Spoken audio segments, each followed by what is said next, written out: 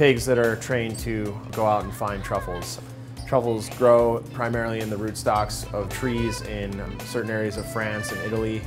However, recently some cultivators in Oregon and in Australia have been successful as well. The interesting thing about a truffle pig is truffles are so aromatic and have such a strong, rich smell. It only takes about a day or two to train the pig to find the truffles. The challenge with that is that most people, and apparently most pigs, think truffles are delicious, so it takes them about 3 or 4 years to train it not to eat them.